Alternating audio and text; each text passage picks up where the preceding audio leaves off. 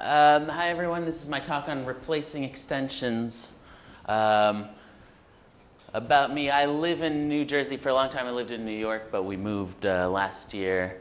I'm the author or co-author of about 20 MediaWiki extensions. The number keeps growing, but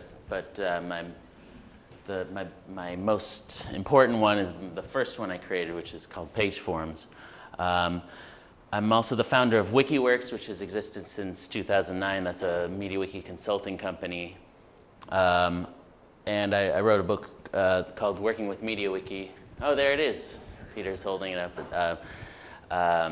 Which is the only MediaWiki book that's been published, as far as I know, since 2010. And it came out in 2012, and I've updated it a few times since then.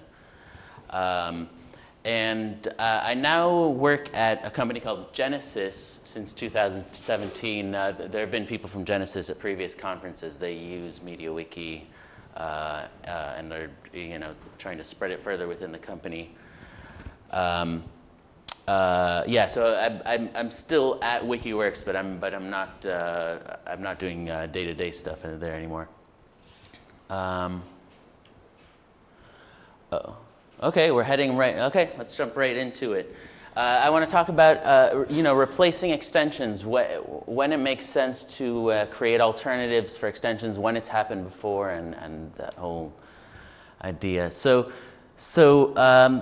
the first case study is an extension called FlaggedRevs, which allows for displaying a revision other than the latest one to users, and on Wikipedia it's known as pending changes. It's very complicated. It has a lot of what I think are unnecessary features. There's actually a way to review for each revision on different scales of quality, whether how good it is, and then you can have a consensus to decide what should be the revision that's shown to users. Approved revs, I created this extension. It's the first extension I created that duplicated another extension that was wasn't really doing anything new. In theory it's very simple. There's just one approved revision per page, or at most. Whoever's an administrator can change that and set a different one to be the approved one. It's somewhat complicated, and it gets more complicated as new features get added. But I'm trying to keep the complexity manageable, and FlaggedRevs sort of serves as a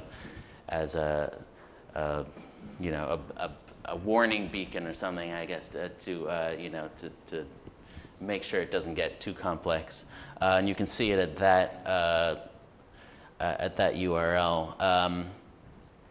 This might be the closest. I don't know how many people actually still use FlaggedRevs. This might be the closest one of my examples to a true replacement, in that FlaggedRevs seems to have just fallen off the radar. I know some people are still using it, but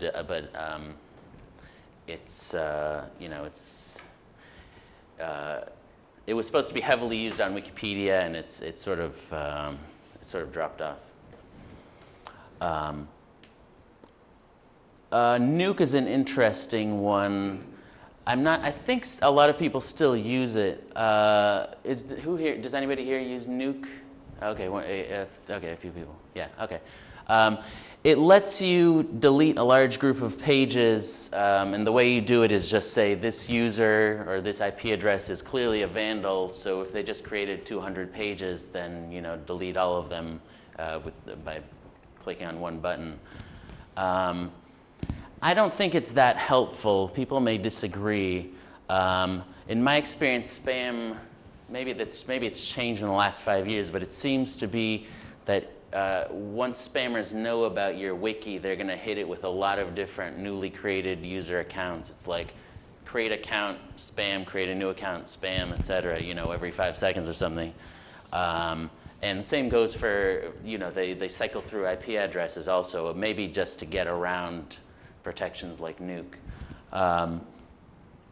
So I don't think it's that helpful. And you can see actually on the Nuke talk page, some people say, you know, I accidentally entered the username of, you know, an actual user in Nuke. How do I get back the, you know, 500 pages I just deleted?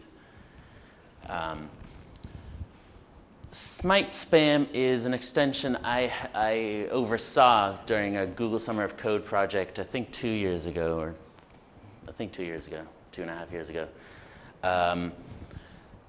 It doesn't go by IP address or username, although you can put those in a whitelist saying, you know, don't look at these. But basically, it just looks at the text of pages. I mean, one thing that's common to a ton of MediaWiki spam is it doesn't actually use wiki text, or very little, just enough to put in a link or something. But there's no, you know, section headers, internal links, anything else. So it's not, you know, it doesn't do neural networks or any fancy AI stuff, but even the simple algorithms it uses tend to be pretty good at identifying spam if you've just been hit by a lot of it. I don't know how much this gets used, but personally I think it's a much better option than Nuke or that kind of approach. So yeah, if you're interested in, this is really just a plug for Smite Spam, but if you're interested in it, you can get it at that URL. Semantic MediaWiki. Okay, this is going to be my most controversial slide, I'm sure. Probably more than even the one where I needlessly slagged UML yesterday.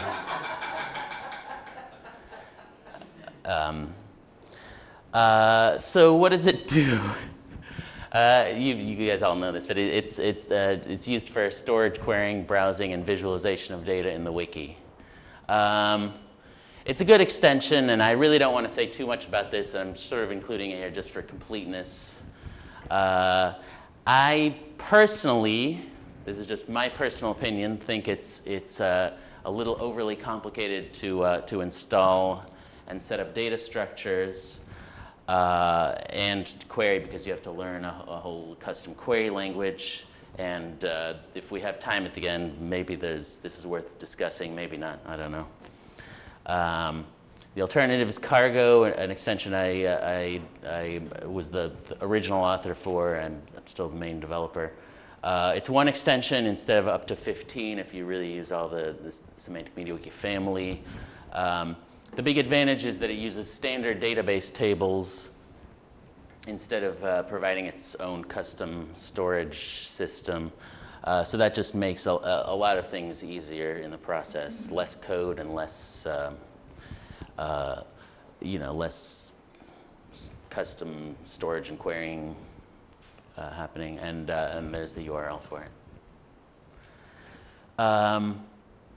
PonyDocs, this is really another kind of trivial one, because I'm almost sure no one here has used it or heard of it. But it's used to, it's interesting in concept to let you document software and hardware. So if you have a lot of pages about different products and different versions and so forth, then you can create a hierarchy of those. And of course, if you're already using SMW or Cargo and page forms, then you know you can just have a structure just using those. But it does a few nice things, and I wish I had included a screenshot, like linking to the same documentation for different versions, that kind of thing. It's all stuff that can be done probably in a custom way, but it is convenient in some ways. I also include some access control for different products, that kind of thing. It's poorly implemented. I'm sorry if any PonyDocs developers are watching this at any point. The people who did it clearly, that's the one MediaWiki extension they ever created. It is used, the reason I know about it and I mention it is because it's used at my company, Genesis, but we're trying to move away from it. So I've created a competitor docs extension, which doesn't have a name yet, but hopefully that'll get released sometime this year and start to get used to replace pony docs. Collection, this one is interesting. I don't know if anyone here uses it. It lets you create PDF files out of multiple wiki pages, and it was developed by a company called PediaPress, I think, who they make books like travel guides and so forth that are basically just a collection of Wikipedia articles on that subject all put together. And for a long time, it was the only PDF solution as far as if you want to make a book or whatever else, and that was pretty much it. It's hard to set up. I don't know if anyone here has tried using it. Yeah. Okay. Would you agree that it's not ideal? That it's hard to set up. Okay. Yeah, and it has dependencies and so forth.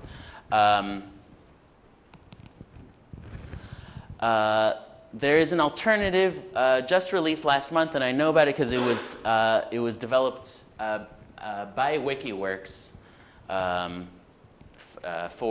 for NATO actually.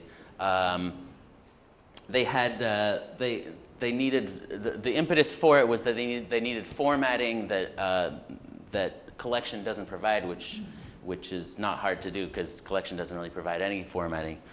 So it's called DocBook Export and not PDF Export because it saves it into DocBook format, which is a standard format used for books and documents. I'm more familiar with with a format called LaTeX, but DocBook is simpler and I guess more popular for books and stuff like that. So what it does is it takes the HTML from a page. It lets the MediaWiki parser do the wiki text to HTML. Then it uses this thing called pandoc to turn that into DocBook, and then turns into PDF. And what that means is that that process allows it to do a lot of customization. You can do indexing and include figures, and of course you have a whole a lot of styling options, fonts, and everything else. I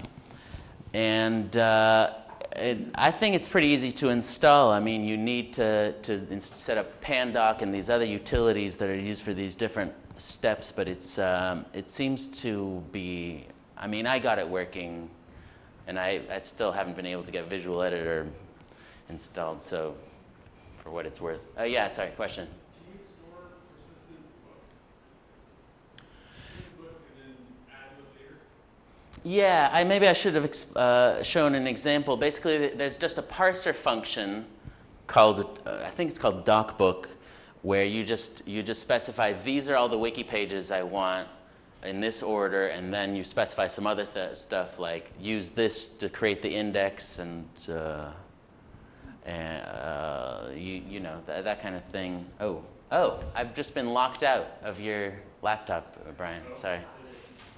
So anyway, so it's just a parser function, so you can just keep adding to it, and actually every time somebody goes to get the PDF, at the moment anyway, it newly generates the PDF, so there's never a concern about caching or anything. There probably should be some caching, but anyway, yeah, it's easy to change. It's easier than also to do that than with collection, where you have to, there's a whole structure you have to create of books, you know, define a book and so forth. Yeah? That's done outside of the wiki. I'm new to all of this stuff, but so I might not be totally right. But DocBook uses something called XSL style sheets, which is sort of like CSS, but for DocBook instead of for HTML. So it comes with some built-in XSL, but you can go into the server and put in your own style sheets, XSL style sheets instead, and then it'll just work, as far as I know. Yeah. Oh, I should. I'm having issues with the semantic properties and things like that. Oh, with collection? Yeah. Oh, yeah. Oh, I forgot. That's another big advantage of, I should have just made my talk about this. Yeah, as far as I know, collection uses the wiki text in order to create the PDFs, which means parser functions in general won't work, and that's especially true with queries, SMW queries. If you want to show a table or a map or something, it just won't. I don't know exactly what it does. It just won't show it. It just shows the. It just prints the wiki text. Yeah, that's another huge advantage of DocBook export because it takes the HTML of the wiki page instead of the wiki text. Then what you see is what you get. That's that's what you get the output. Yeah, Mark. How does this compare with what Wikimedia is working on with the Electron stack? Never heard of it.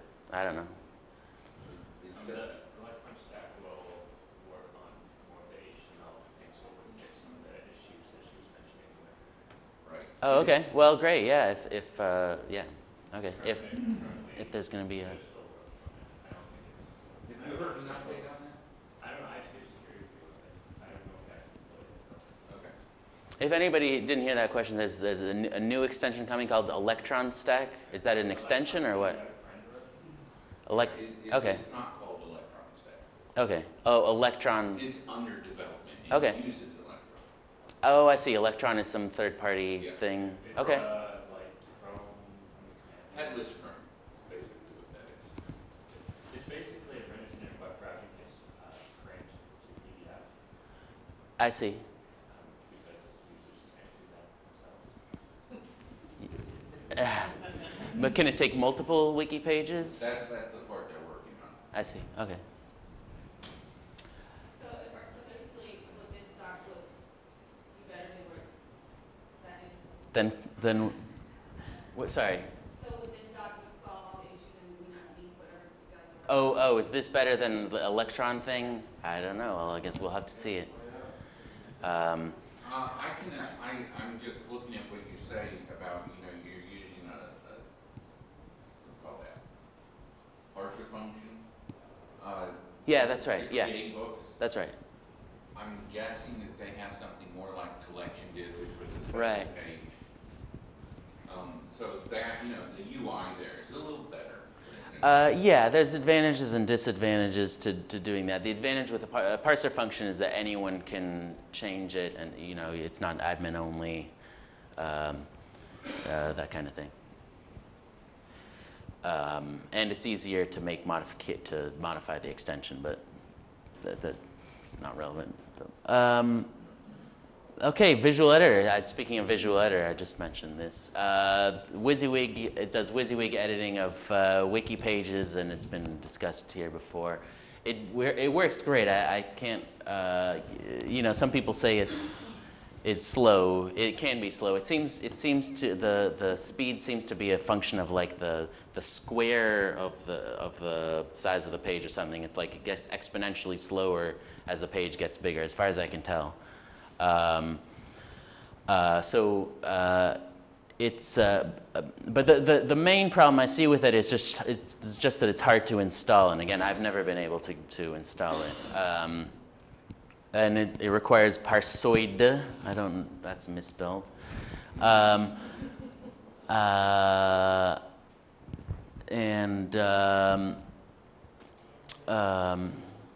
Yeah, I mean, that's the thing. And it doesn't work with page forms, although that is going to change in the next few months, I'm pretty sure.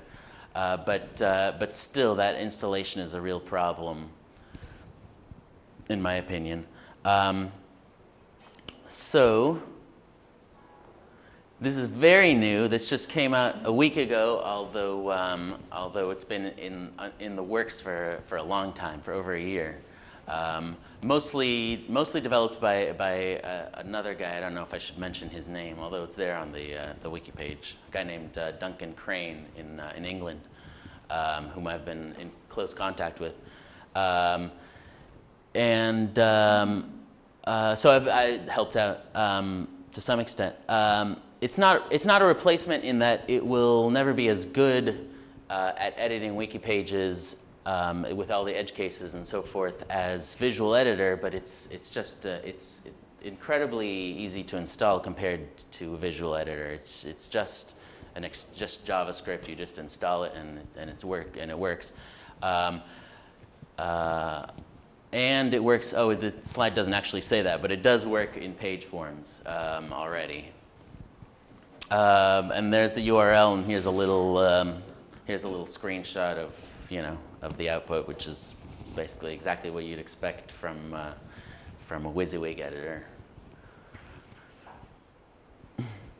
That's it. Yeah. Good. I don't know actually what would happen if you tried using them together. Each one of them creates a new tab. So in theory, you could have 3 editing tabs for a single page. This works Yes. with page forms, though, right? Yeah. Sorry. So could you that's, restrict this to page forms? yes, you can do that. Can you do that? Because that seems like it would be useful. That way you only have to deal with VisualEditor on the normal. Well, the way it works is pages that are form editable will just have the Edit with Form tab, and there within the form you can specify for each text area I want TinyMCE here, etc. Pages that are not form editable will get the separate TinyMCE editing tab. So could you turn that one off and leave the page forms on? And what I'm saying is, if a page is form editable, you won't see that tab, so it's always off. No, he's saying the ones that do not have a page form, can you turn that tab off? Oh, I see. Pages that aren't form editable. I'm not sure actually. VisualEditor tab. I see what you're saying. I'm not sure, but it should be easy to add that setting if it's not there. Right. Yeah, that is an option. Although if you already have VisualEditor installed, then if and when VisualEditor support comes in for page forms, then you might as well use it for everything, Sure, I think. but I'm looking for a quick fix. Okay, well, all right. Here's an interesting one. I think this is my last one. An extension called Flow until 2 months ago or something, and then they decided to change it to Structured Discussions. It offers a structured layout of talk pages. So instead of a talk page, this is the talk page for the main the homepage on MediaWiki.org. There's tabbing and all that stuff, and you can see there. I don't know if you can see the search interface, but yeah, there's just a bunch of things, features there. And notice that it's a relatively small column inside the overall page, and there's a big sidebar that's reserved for just description and stuff like that. You can also have the full page for just the thread and no sidebar. Oh, okay. I think personally it's as clunky as its new name. I don't know if there's anyone here who is involved in the name change, but that's just horrible. I mean, I can't imagine anyone saying structured discussions over and over when talking about this extension. Flow was awful enough. I like Flow. I think Flow is a great... But it was awful enough. How do you... Oh, I see. Flow, not flow in quotes. Not the name, but the thing. I'm just like, Flow. How does that convey talk, discussion? I don't know. Okay. I like the name. It grew on me. Yeah. No. Yeah. I liked Echo and Flow sort of came together. I don't know. I like the whole the sound of it. Maybe it sounds better to me now after seeing the alternative.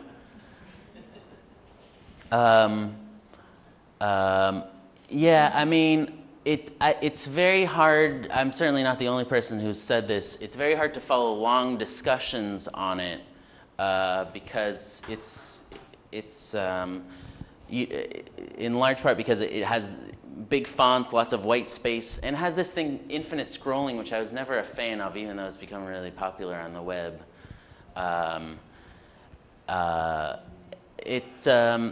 Yeah, and there's a plan to implement it on Wikipedia, and there's a big user revolt, and that's not something new, but with new extensions. But anyway, if other people have different opinions on flow structured discussions, I'd be glad to hear them. This is just my personal opinion again. Yeah. I like its integration with Echo. I like the way the support desk works. Yeah. Yeah, extensions that integrate with Echo are great. Scroll and all that, you know, 'cause I don't really come at it that way. I come at it through the notifications. Yeah, sure. Yeah, notifications are great. It would be good if more extensions integrated with Echo. Yeah, it's just infinite scrolling just makes it. I think it's hard. It makes it hard to find anything that was, you know, a year ago or something. Right. So this is the one use case that I wasn't involved in developing in any way, but there's an extension developed at MITRE called comment streams, which I think is better. It's more configurable. And it's less intrusive. Yeah, it works more like the Facebook style comments that you see at the bottom of pages, of wiki pages sometimes. And you can in fact include it at the bottom of pages, not just in the talk page. And there's the URL for it. Sorry? And it's integrated with Echo. Okay. But soon VisualEditor, hopefully. Sorry? Soon VisualEditor. And soon comment streams will be integrated with VisualEditor. Yeah, yeah, stick around for Friday afternoon if you want to see something more about that.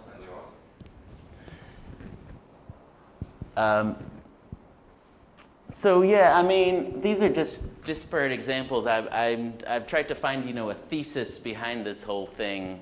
The question is, for anyone who is thinking about creating an extension or hiring someone or telling someone, asking their employees to create an extension or something, the question is, when is creating an alternative justified? When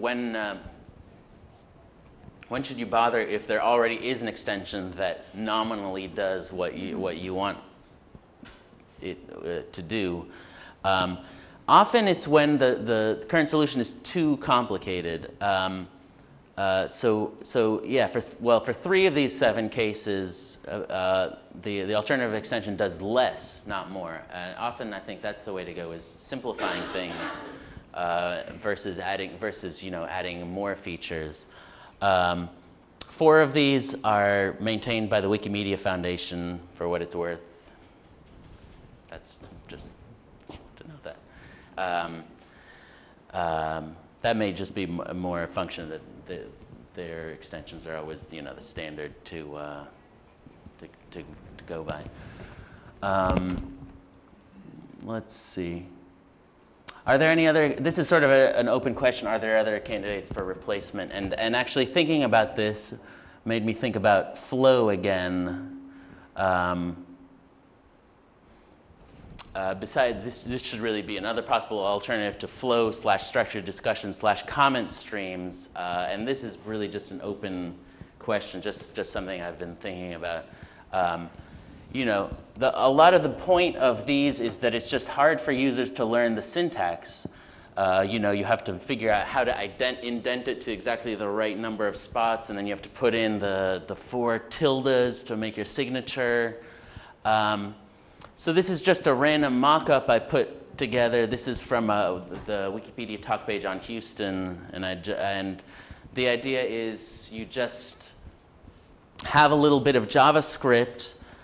It says, you can't even read that, it says add reply here.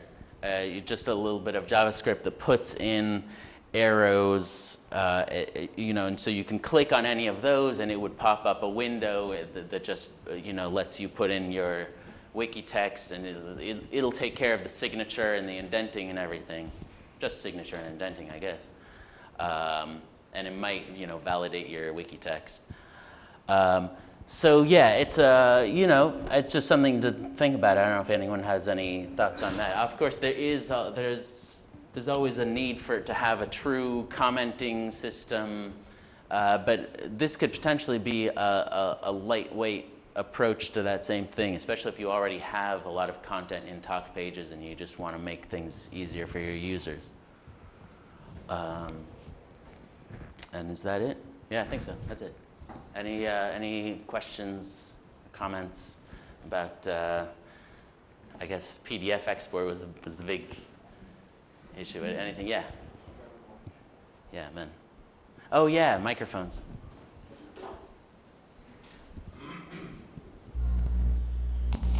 Yaron, thanks for that. In terms of Semantic MediaWiki and the forms and the cargo, Yeah. I mean, is there a way of combining both of them rather than these sort of two separate extensions? It seems a shame that we've got they're not competing, but it seems a shame we've got these two extensions that seem to be sort of doing some of the same job for each other. Yeah. The question is just, Semantic and MediaWiki and Cargo, can they just be friends or something? I mean,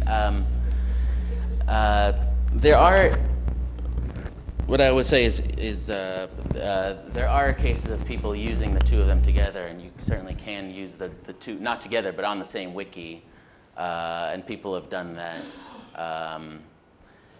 They can't really work together. They each have their own storage system, and they can't read each other's data.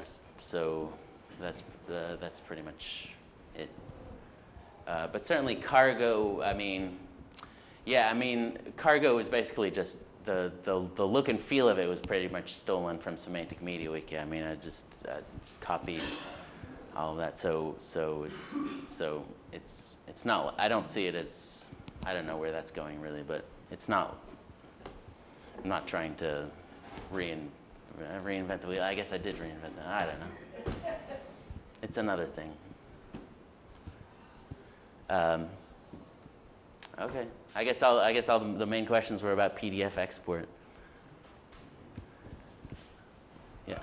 I agree with you about Flow in terms of a lightweight JavaScript thing with like reply buttons to hide the syntax sugar over the indentation thing, basically.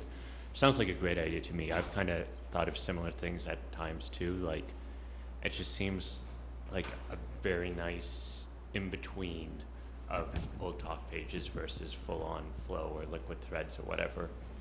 I don't know. People should make it. Cool. That's really that's good to hear. It's interesting. Yeah. So I was wondering about the docbook export because Yeah, I wrote okay. the HTML to wiki export using Pandoc as well. Okay. So I don't know if you know anything about the HTML to wiki extension, but I was curious, like when I saw Right. Pandoc and all the formats that it converts, I was thinking Yeah. about making an extension that has like a universal format converter and importer. Yeah. Pandoc is incredible, and it seems almost wasteful to just use one little part of it. It even actually does wiki text it does like anything to anything. Like any of these 4 things you can convert to one another using Pandoc, as far as I know. So you think the feasibility is there, right? Yeah, Like, it would be like a it would Swiss be great Army to knife see. of Sure. Yeah, absolutely. By the way, I didn't really explain it, but it's an open source utility that you can just download it. You said it converts from anything to anything. Does it convert from PDF to wiki text? Does it convert from PDF to wiki text? I don't know, but I wouldn't be surprised. No, I don't think so. Okay.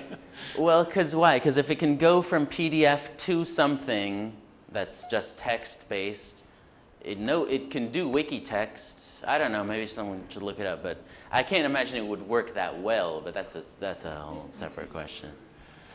Probably, I don't know. Tables would get lost and other stuff like that.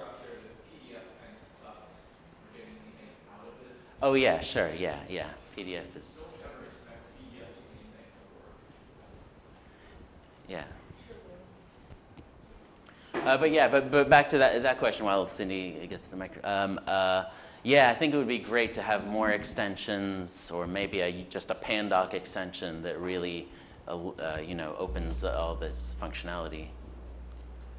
We did have an issue once at MITRE where we needed to generate a wiki from a Word document, and we had somebody who wrote a bunch of scripts using Pandoc that converted from a Word document to wiki text. So it's theoretically, at least. Yeah, okay. Pandoc gives an example on their page of converting from Pandoc to LaTeX. So From Pandoc? yeah. Oh, No, from PDF. Sorry, from PDF Yeah, to LaTeX. yeah, okay. So maybe. We're No, we half of the definitely way did there, or Word 80% of the way there. So. to- Right, yeah, well, and then Word to wiki text, so there's probably something in It was that. Pandoc. It was Pandoc. It was scripts to invoke Pandoc. Right. What I'm saying is it wasn't an extension, but there's no reason that if it's possible from scripts that it couldn't be packaged as an extension. Okay.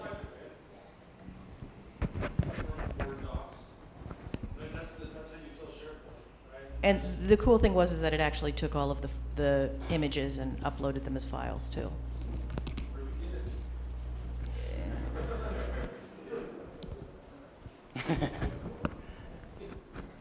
Okay, thank you.